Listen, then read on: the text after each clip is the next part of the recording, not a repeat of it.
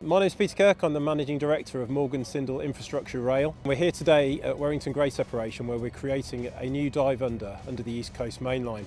The activity that you can see taking place behind me is the culmination of a 2-year project. Over a 9-day period we're going to be jacking a 11,000 tonne portal 160 metres.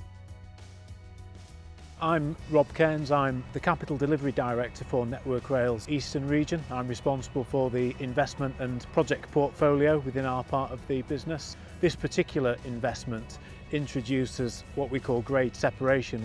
When complete, we'll be able to introduce extra timetable services that allow us to step up from 18 trains per hour to 24 trains per hour, and the infrastructure you can see behind us is a critical part of enabling what will become a better passenger experience for our customers. The current situation is that the portal's been pushed halfway.